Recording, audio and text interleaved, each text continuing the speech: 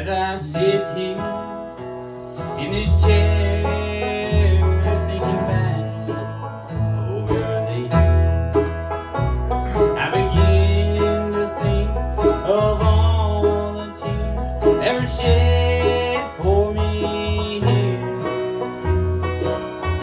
Grandma would sit here every morning before the sun would rise, reading her precious Bible and praying for you and I.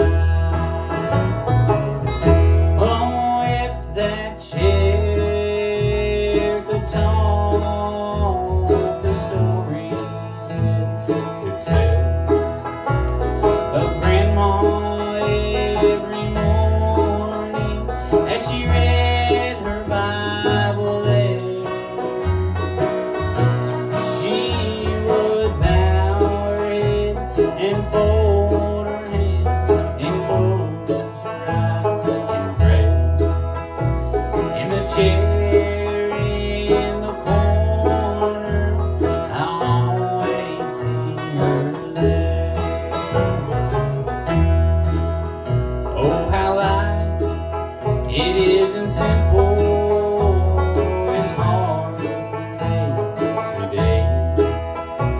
But the chair in the corner is where she starts her day.